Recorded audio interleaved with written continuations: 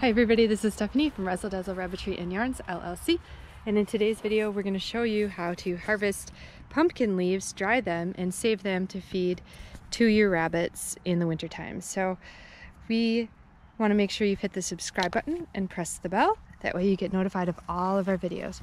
This plant right here is a Cherokee bush pumpkin plant. So this pumpkin plant is different from other pumpkin plants in that it is more of a bush type of plant. So I'm going to set the camera down and you can see the base of the pumpkin plant. What you see are some little cuttings right here. I've already cut some. And then you see some long tubes like this right here. So we just simply take we can set the camera down here. Look at this. It's not a stable rock. So we take our scissors and we find something like this little one right here, and we clip quite close to the base.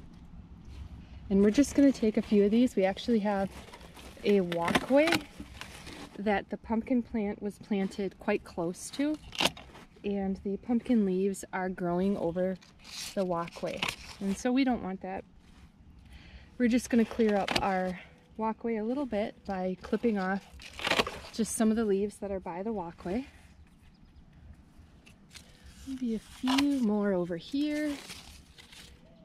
Now these plants, this pumpkin plant does have spikes. It does have thorns on the actual pumpkin leaves, especially the stalk of the leaves.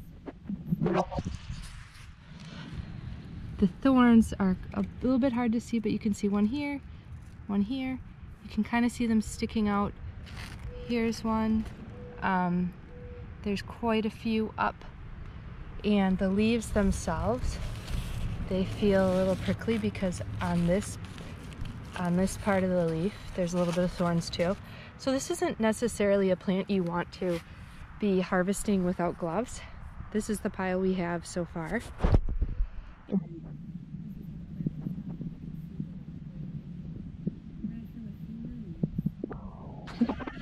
I choose a location to put them in so that they dry in the sun fast, and if there's a breeze, that's good too. I'm going to cut off quite a few of these branches that are in the way of my walkway in the garden. Some of these are pretty tall. They're quite hollow inside as well. So this is the inside.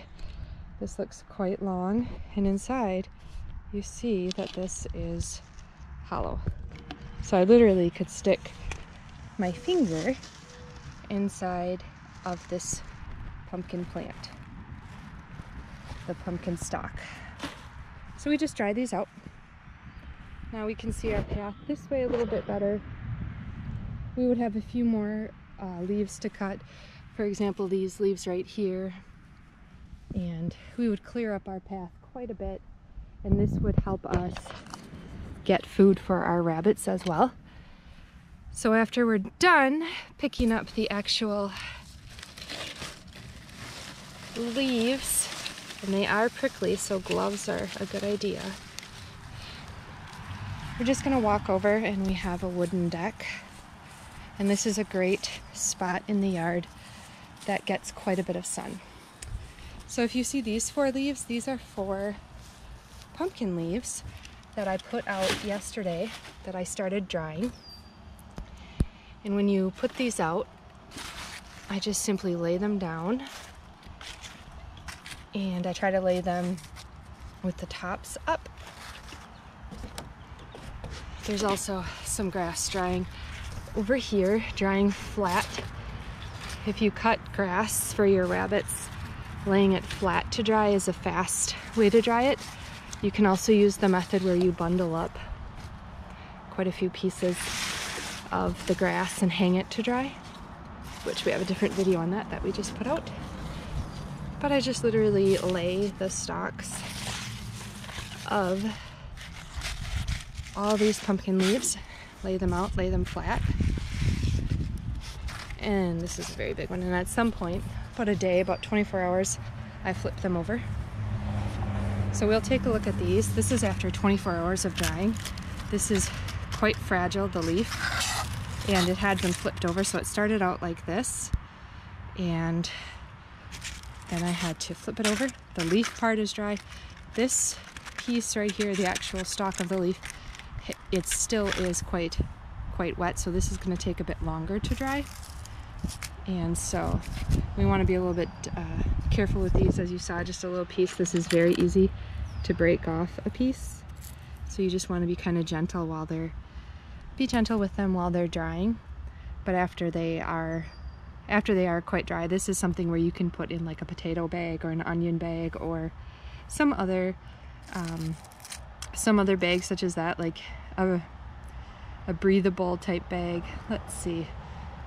Goodness, like a canvas bag if it's not too thick of a canvas. Some natural type fabric is also good as well. But that's all you do. You lay these out, you let them dry, you flip them over, and you have food for your rabbits in the wintertime that you don't have to pay for. And it's a good variety of food that offers good nutrients as long as you're drying it. Oh my goodness, almost dropped the camera. As long as you're drying it properly in the sun, keeping it dry, not letting it get rained on, and as long as you're storing it properly as well. Thanks for watching.